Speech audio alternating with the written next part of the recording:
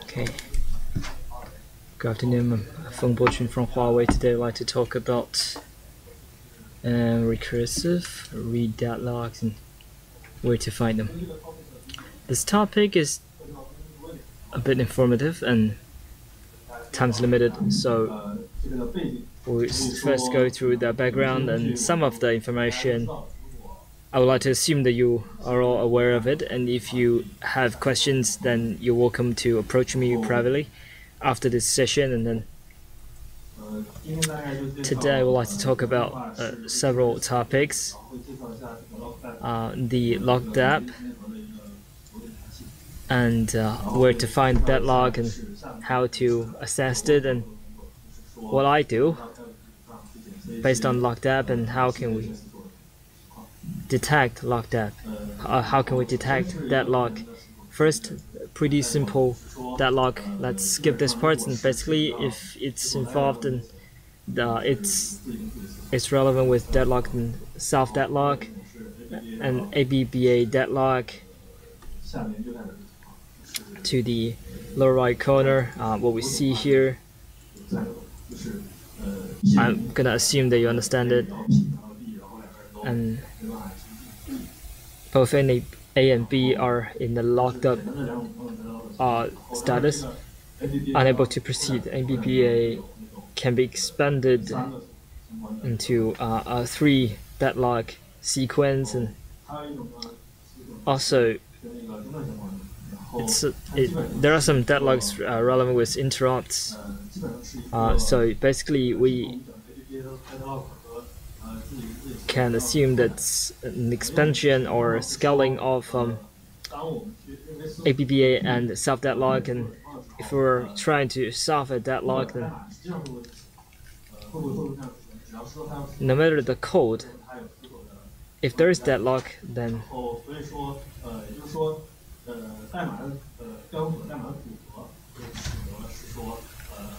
we will find a specific combination of codes, and the interrupt will increase the possibility of deadlock code occurrence.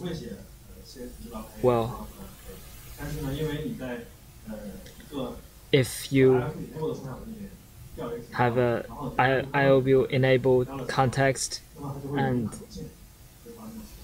you drop the ABBA deadlock, then there's a deadlock. P0 RQ is enabled, and there's a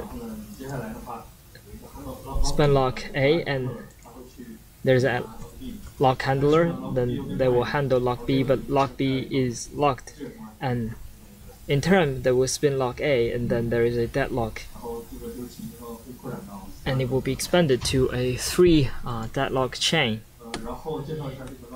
Lockdep, what is it? Lockdep is a deadlock assessing tools, and it's a self-equipped tools in the kernel, and it's developed around 2000, and it tried to minimize the occurrence of code in deadlock, and they will they will classify different categories of deadlocks, and there is a concept of lock dependency. To the right, you can see P0. If there's a spin lock A and spin lock B, then we assume that A to B there's a lock dependence. Based on the dependence, then we will have a dependency graph. It's pretty simple, pretty straightforward. We will see the lock dependency graph. Is there any ring layout? And if there is a ring in the lock dependency graph, and that will be a ABBA deadlock, then this is the code that is likely to appear. The lock dependency graph is gonna have this code. So this case is a typical deadlock case.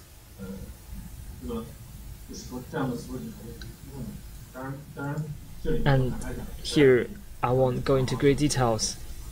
If you're interested, then you're more than welcome to do more research on the condition of deadlock. And obviously, in all our cases, it's all spin lock, and in kernel there are some other cases. The Lockdep are dealing with it like the following. Well, first let's focus on Lockdep.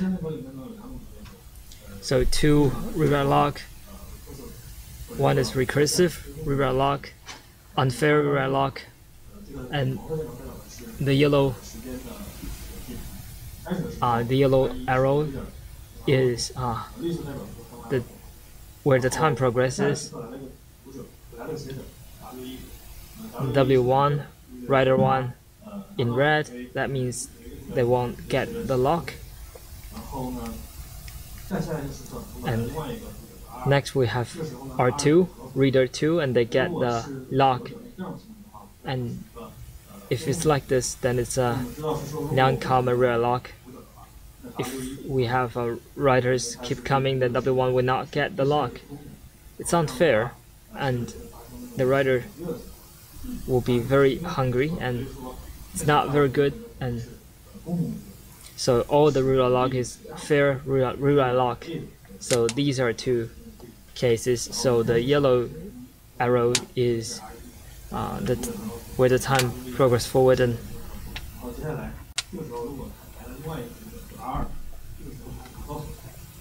R2 won't get the lock, and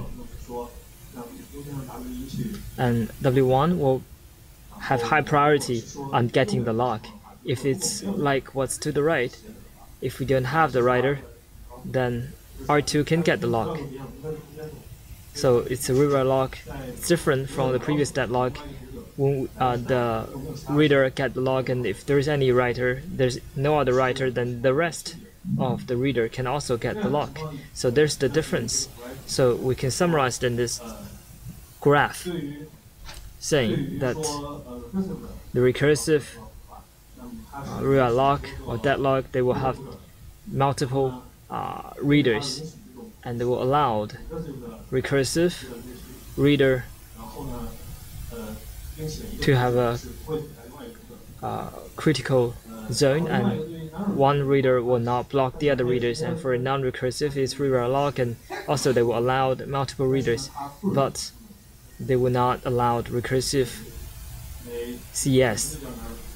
It's called non-recursive, obviously, and the non-recursive reader will block other reader, and they will have a signal. This one. Here you can see the R1 sometimes are now blocking R2, but sometimes R1, when they get the lock, will block R2. When R1 now getting the lock, R2 will not get the lock as well. So R1 will block R2 with non-relevant writers. So that's what we called one writer can block other writers. One reader can block other readers. So this is the condition of blocking, differentiating different cases, different scenarios. So spin lock can be considered as the scenarios that only writers exist. So if we view this graphic horizontally, the recursive reader, they will not block any other readers, whether it's recursive or not. And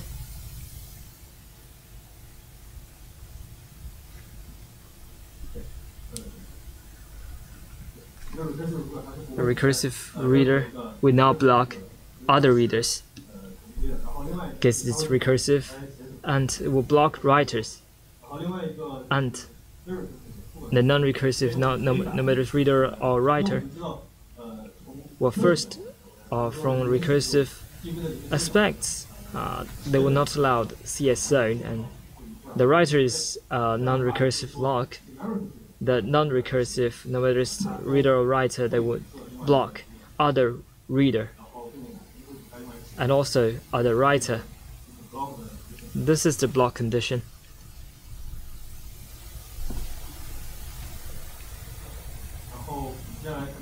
And starting from here,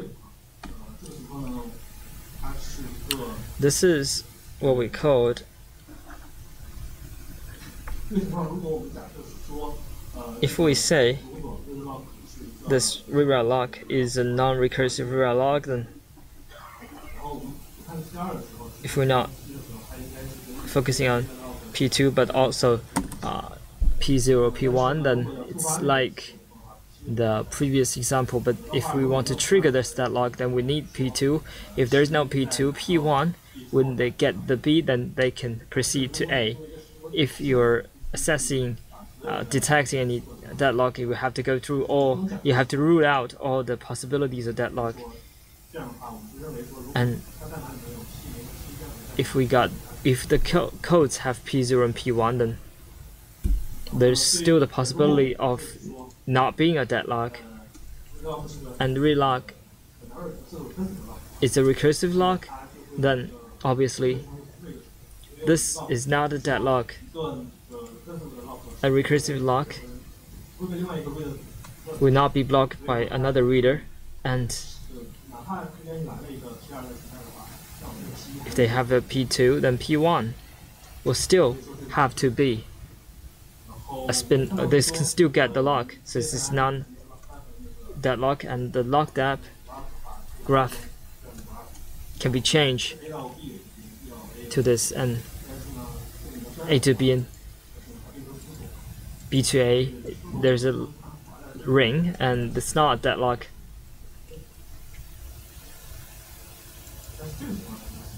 And this is deadlock itself, and the writer will be blocked by reader. The red lock will be blocked by P0. And if it's a ring layout, then we can see that here B to A is a WW. This is not the initial lock. B is a right lock, and A is also a right lock, and P1. That's the case. So they have the same struct, but the categories is different. One is deadlock and the other is not. So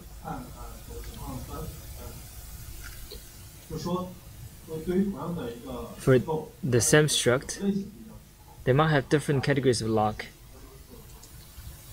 Sometimes it is determined as a deadlock, sometimes it is not. And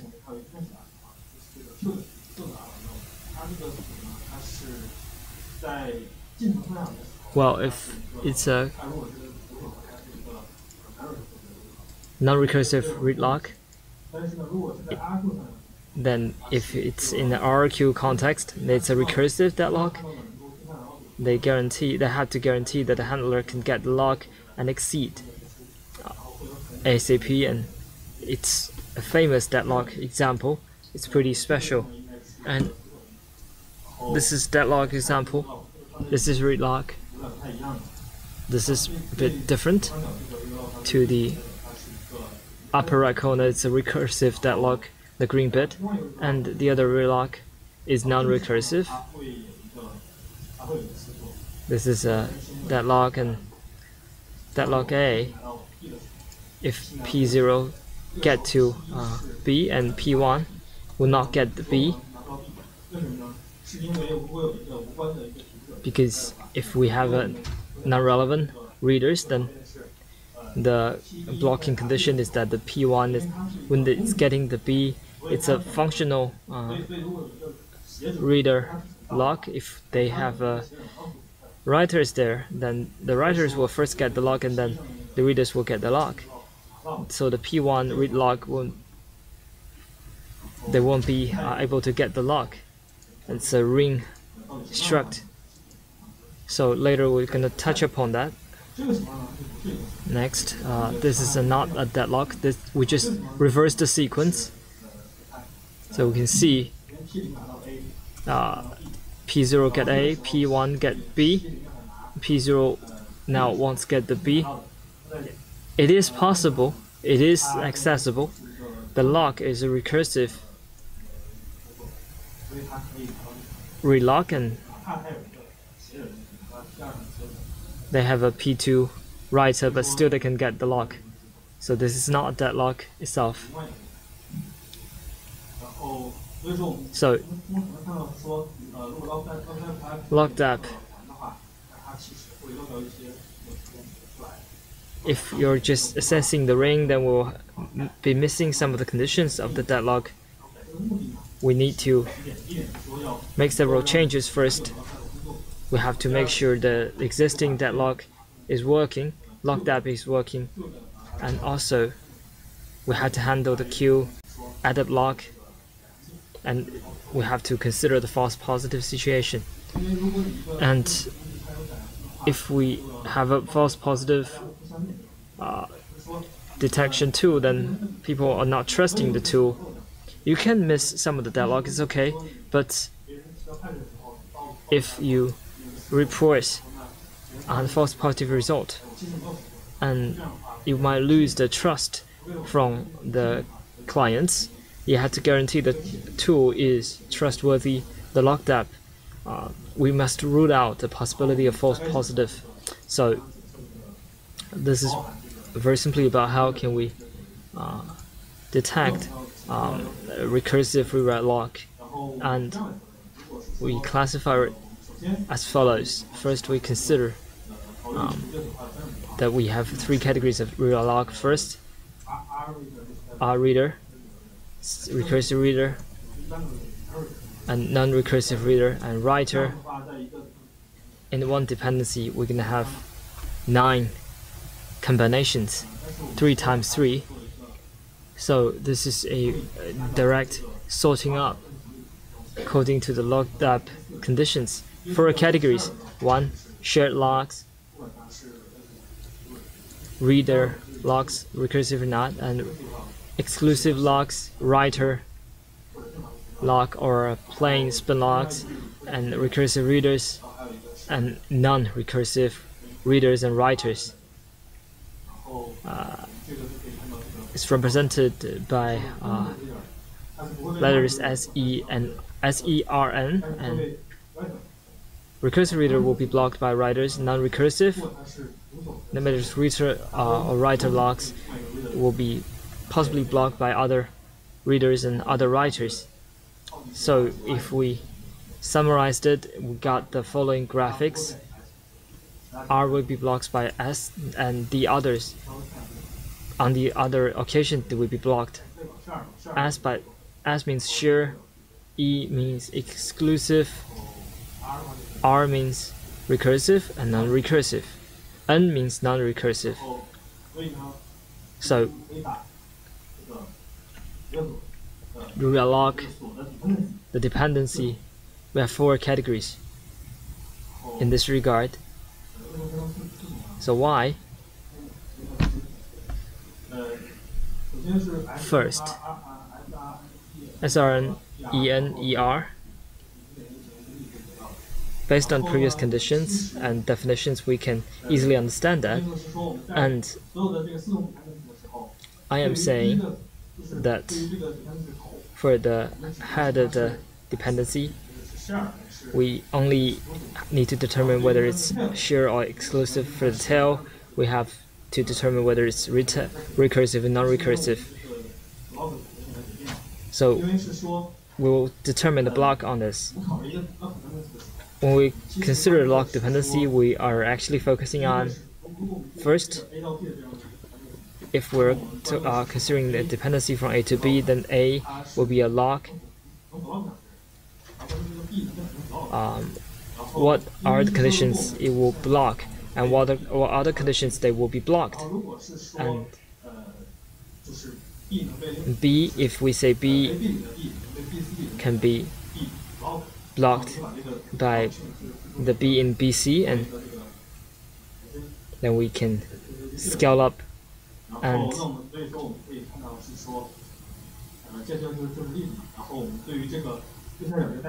for the codes in the lower right corner, we can come up with this graphic.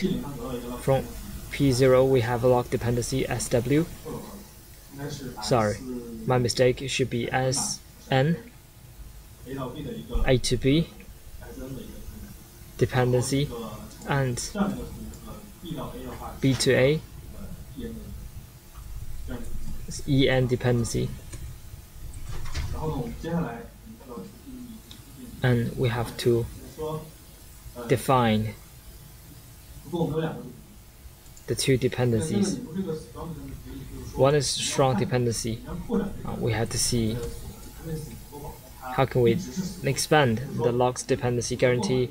It is a deadlock all the way, and how can we search in the lock dependency graph and guarantee that its head and tail have a strong relations, very strong dependency.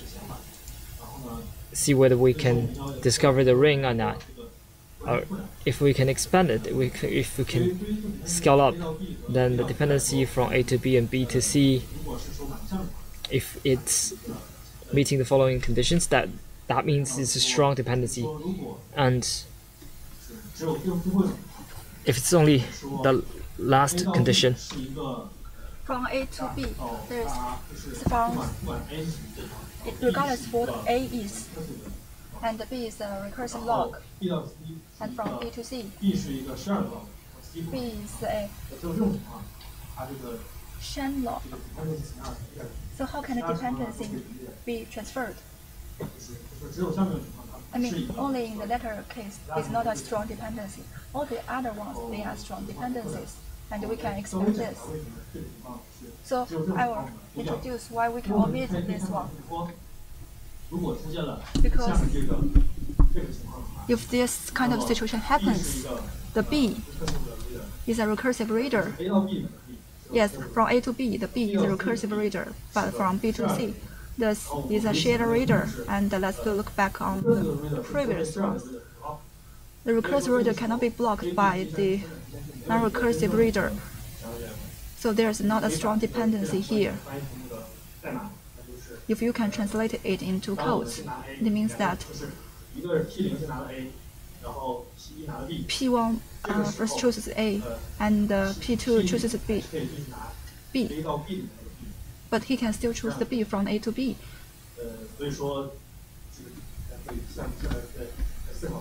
Yeah, you can think about it. Because the other situations, there will be the occurrence of blocking. So this is the strong dependency we think it is can transfer the relationship of the locks. So the deadlock condition, it means that the strong dependency chain forms a circle. And the latter example, it shows the code for the right one. Yeah, it has the deadlock, and because it doesn't contain the R at all. And we can prove that it is also a deadlock. Yeah, P1 gets A, and P1 get B, and P2 gets C, and the system cannot continue. So suppose this deadlock is a non-recursive. The reader is a non-recursive one. And I have also proved it. It's yes, we want to prove that there's a kind of a circle, a loop. That based on this definition, we establish a dependency graph. If there's a kind of a loop happening, so it equates to the deadlock possibility. But it doesn't mean that the deadlock is definitely going to happen, because you only need a very special condition to make it happen, to make the deadlock get triggered. But for us, we don't allow this possibility of deadlock occur, because if that happens, then the system will get stuck anytime. Yes, we don't want the deadlock possibility.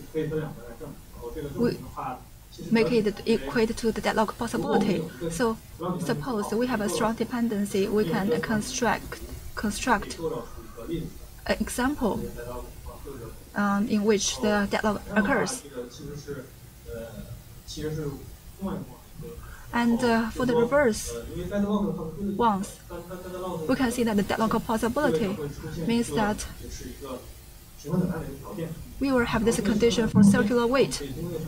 For the circular weight, we can build a loop gradually. So there must be a strong dependency circle. And this is for the algorithm, and this is for implementation. We change the Lockdep codes and also BMS search codes so as to make it to implement the strong dependency. And we have done some tests on it. The code is shown in the below. Yeah, you can check it. There's one good point is that when the Lockdep just appears, it has its own deadlock test. It's called RQ-Reader Recursion 1. Yeah, after I have added the algorithm, it is run very well. It proves that, yeah, my implementation algorithm is consistent with the previous thoughts. Yeah, today my topic is a bit complex and abstract, but I hope that there's 2 points I want to make. First, how can we expand the lock dependency relationship? We use the block condition, the weight condition. So suppose I have 2 lock dependencies. Yeah, it's easy to find them. If you can have this in the code, then you can find it. How can we expand the lock? It's an issue. And another thing is that the dependency block condition. Yes, one reader can be blocked by another reader. Yes, the other things, they are very not that complicated. I mean, the algorithm you can just go deep dive yourself. So that's my presentation today. Thank you.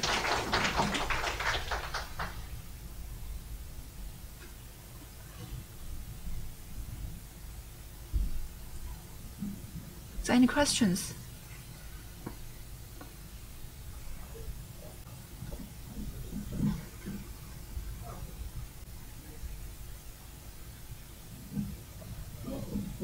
I have a question because I haven't used Lockdep. So is it a static or dynamic? Yeah, it's a good question. It's a dynamic trace. Yes, it was built dynamically. It's yes, so that it won't affect the operation performance. So it will, but its algorithm analysis is static. So is it plugged? Yes. So we still need to install it when we are writing it. So can you go to the previous ones about the calculation of its dependency? I don't remember whether it's page 3 or 4.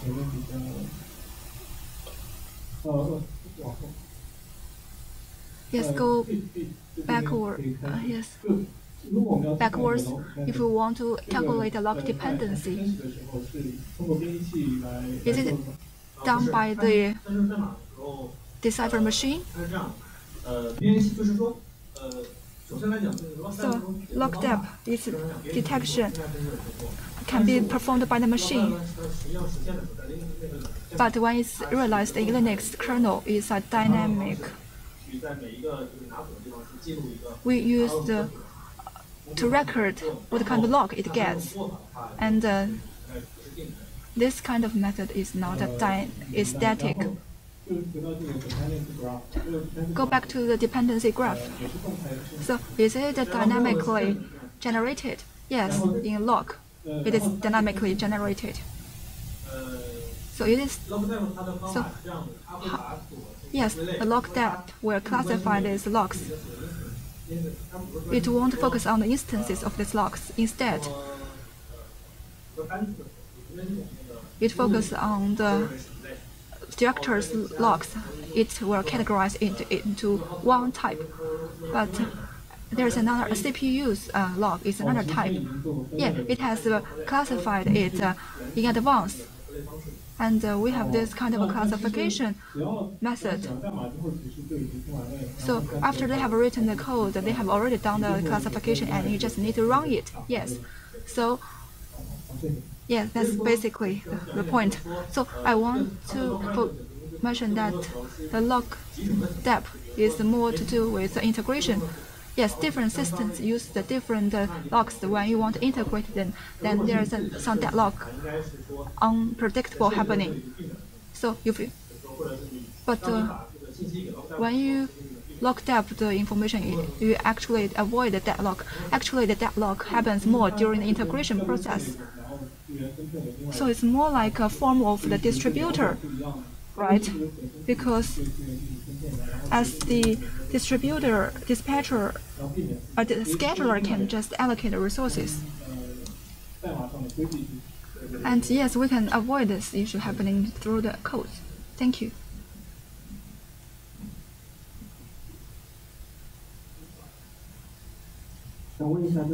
I'd like to ask, you talk that Lockdep should avoid the false positive. So any instances that there's a deadlock, but you can't detect it. So yes, for me, yes, we have this deadlock.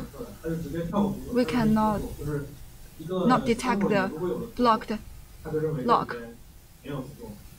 And it will think that it doesn't have a deadlock. Yes, you have realized it on the branch. So are you sure about it?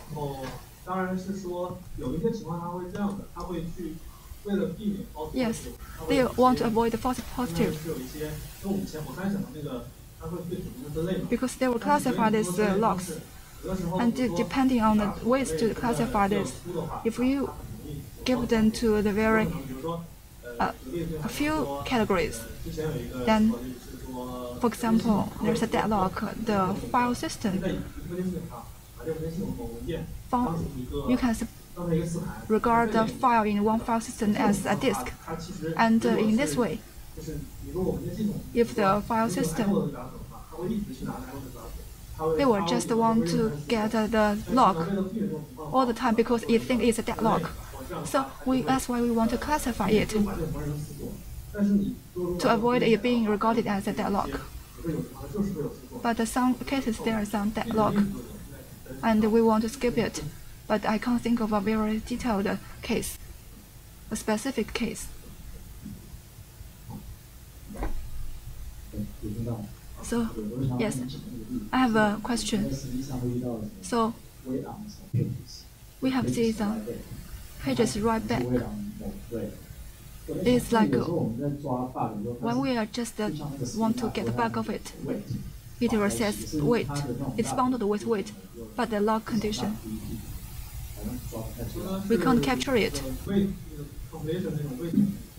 You mean the completion wait? Yes, the structure page. They will write back. It will wait for it to be write back, and to make it to turn to off. You mean the wait in Linux? If you use a spin lock, and you will have to wait for it, for the wait to be clear to 0. I'm not sure what you are mentioning. Yes, we have this kind of this progress. In last year, there's a Samsung staff. He can detect there's a deadlock with the condition of wait. That is, when you wait, actually you wait with a lock, but for the lock type, it doesn't take into consideration of this case. So it actually wait with a lock. So this wait has a dependency, and it has done up detection method is very great, but it takes longer time to detect it. If you actually doubt there's kind of problem, you have just to print the patch again. Yes, then you can find the issue. Do you remember the name of the Samsung? He's a Korean student. I don't. His surname is Park, P-A-R-K. And you can search for Lockdep. You can find him. He's very active in this area. Yes, I'm running out of time. So thank you very much.